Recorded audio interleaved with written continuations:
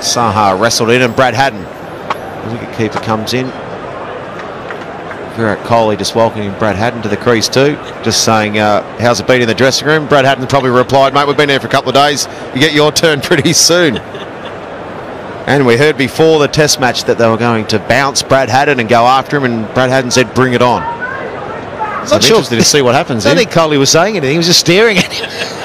About 2 metres away, just glaring at him. He's definitely saying something.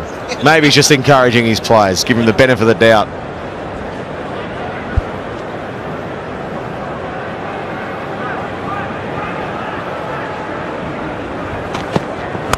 Oh, Brad Haddin, welcome to the crease. And he's turned the back on it too, Brad Haddin. Thank you very much. There you go.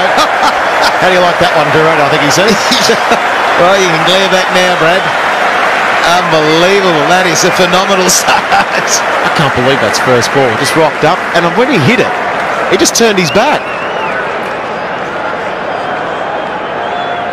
It's his 50th six in Test cricket, and it was first cherry. And this was just a little hello. There was a little chat with Kohli. Welcome to the crease. And look, he just turned his back and said, thanks very much. That's pretty good too.